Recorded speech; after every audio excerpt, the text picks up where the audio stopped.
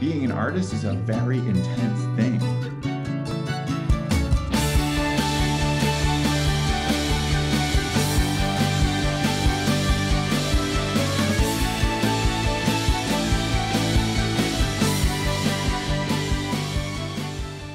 When you hear the word creativity, what do you think of?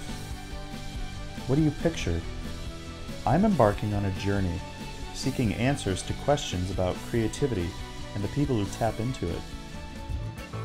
To find out, I interviewed people from all walks of life: visual artists, musicians, filmmakers, educators, innovators, many psychologists, even a neurologist.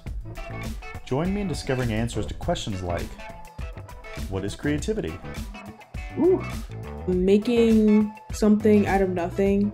That's actually a very deep philosophical question. Where does creativity come from? Creativity comes from the other side.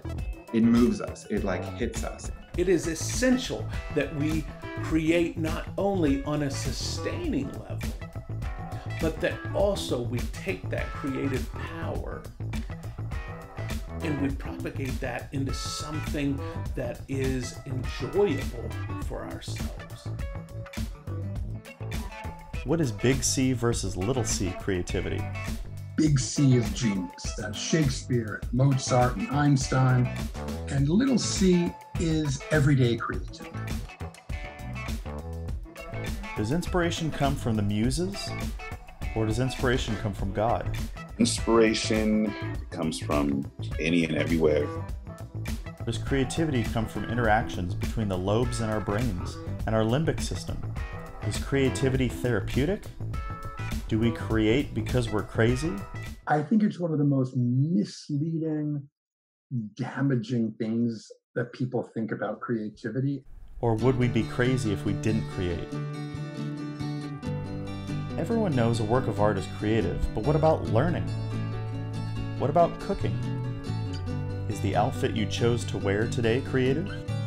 What about shelter, storytelling, medicine, technology and inventions? What about mathematics?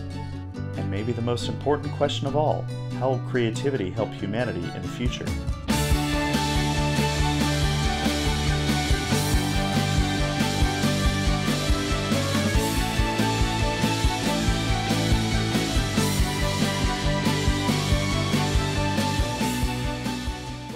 Being a creative is as if you're visited by a god and they give you a lightning bolt and say, here, hold this for me.